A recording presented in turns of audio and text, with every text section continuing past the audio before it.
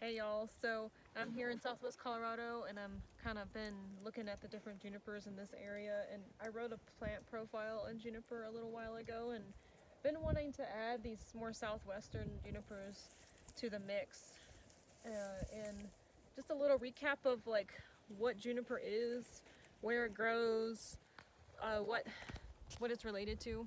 So juniper's in the cypress family, not the pine family, and there's a couple different coniferous families out there, or evergreen families. Not all conifers are evergreens and not all evergreens are conifers, but the cypress family is the plant family that juniper's in, and it's in that family too because of how it shares characteristics with other plants in the cypress family. And something else you would find maybe in that family is the swamp cypress that you see in the southeast.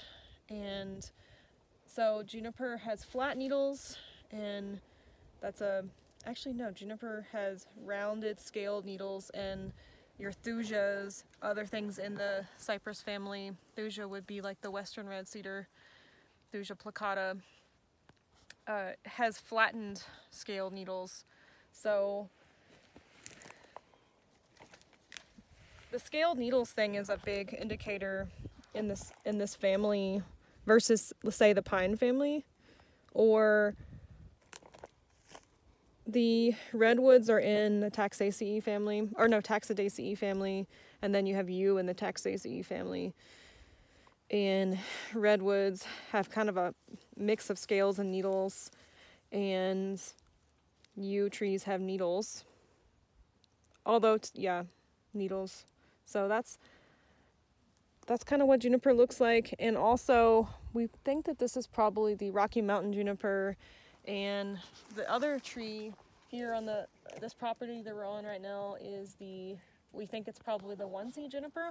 Although in the west, there's a lot of different juniper species that kind of come together. Like in some areas of the world, there are less variety of species. So like in the Northlands, you'll likely find mostly the Juniperus communis, or all kinds of different variations of Juniperus communis. That's the scrubbier juniper, where the needles actually look pretty different than that because they're often more spiky, and a lot of junipers start off that way and then they turn into these scaled needles. But the Juniperus communis, it definitely stays more in that spiky state. And the Juniperus communis likes to grow low and in places where it's a lot colder or more acidic. It'll grow with a lot of heath family things kind of in the rocks low, or up on the high mountaintops. You'll find that even down into the south at the high mountaintops. And so it's like when you're in the Northlands, you can kind of assume that it's probably that species. But then as you get down into the southwest and the west, into the Midwest a little bit, there's a lot of species coming together. You have the Utah juniper, which is kind of in the Great Basin on the eastern Sierras. It comes over here. This area actually has a lot of different species, theoretically, that come together. You have the Rocky Mountain juniper, which is predominantly in the Rocky Mountains. You have the Sierra juniper, which is mainly in the Sierras and California, and some in the Great Basin. Then you have the one-seed juniper, which is very New Mexico, Arizona, southwest Colorado, Utah. It's very southwestern. And then even Juniperus communis is down here as well, that scrubby low one that I was speaking about. And then Juniperus virginiana, which is what I'm familiar with where I grew up, is predominantly in the southeast and the Midwest, grows into the upper Midwest.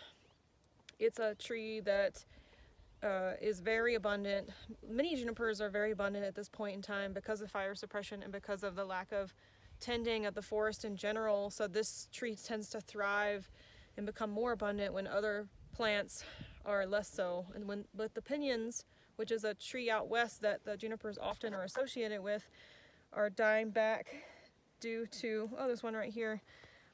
A lot of pine trees in general in the west are having issues right now due to the pine bark beetle, and pinion in the deeper southwest is having some issues with the pine bark beetle. The juniper kind of starts to, which it already grows with, starts to kind of replace where the pinion was, and it just doesn't have a problem expanding, which is why sometimes it's called a weed tree. even though it's a native plant. It's called a weed tree in the southeast. It's called a weed tree sometimes in the southwest. In the Great Basin, it's called a weed tree because it's repopulating back to its original, or like at least a former abundance that it was in before we logged a bunch of them to burn for various industrial practices in the desert. So it's a very hardy tree, and it's not going anywhere these days, and I think we should have relationships with it. But yeah, out in the southeast, it's considered a weed tree too, because of really long periods of time of fire suppression.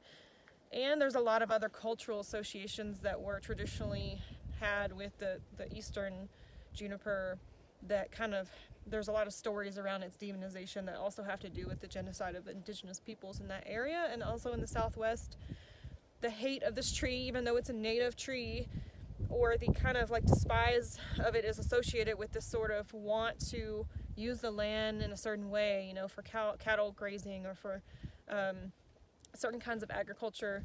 And because it likes to spread, and because it does so well, especially because of the things that we've done to the land, it seems like it kind of challenges the human ego or something, you know. So junipers can definitely grow in really harsh environments and can thrive off of very little water. You won't necessarily see them directly in a riparian area, but you could. And they're more likely to be on mesa tops. So the spot where we're at right now is technically a mesa, which is sort of a raised area up, which has more wind, less water. Usually it's away from what we consider in the southwest riparian areas that are very distinct from these upper zones. And so the juniper pinyon forests really thrive up here, and juniper especially really thrive in climates like this. Lots of wind, yeah, less rain. And I think that forming a relationship with juniper is a really great idea too, because again, they're really abundant and we need to use them and tend them. And if we had more fire that was controlled and intentional, I do think that there would be less junipers out there, you know. But I'm not necessarily an expert on controlled burns and fires, so I would be curious if there's anyone out there that knows what would happen if we did more of that on the land, and all of the different ecologies that juniper finds itself kind of intermingling and weaving together across Turtle Island, which is where I'm kind of localized.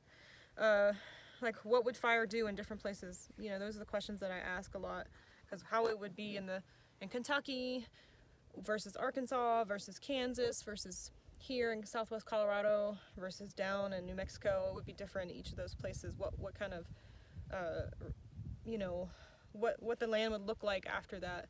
So there's a lot more to say about juniper. There's a lot more we could go into about how to identify each species, which maybe at some point I'll get into more specifically. You know, there's different barks, there's different seed numbers, there's different, the fruits look different, the needles look kind of different, so, and they kind of have different like habits, how they grow, like this or like this or like this. So that would be a different video for a different time. But I wrote the plant profile on juniper a few years ago, and I'm really excited to maybe add in some southwesterly species, just a little more info about them to kind of expand that profile. It's already huge as it is, but I just am so excited about juniper and how much it kind of blends into so many different places. You know, it obviously is associated with the pinyon, paired with the pinyon a lot in the West, and often it doesn't need the pinyon, you know, to be anywhere, you know. So yeah, just how it kind of merges in all these ecologies is really fascinating to me. And so, and how we could probably use it for food and medicine in a lot of different ways is also really cool, and kind of integrate it into our culture. So I think that's all I'm going to say about it right now. And then just Gabe's pushing me to start talking about this plant more instead of just writing about it. So thought I would just say hi and introduce, you know, a little bit of like these right here in the context of this place. So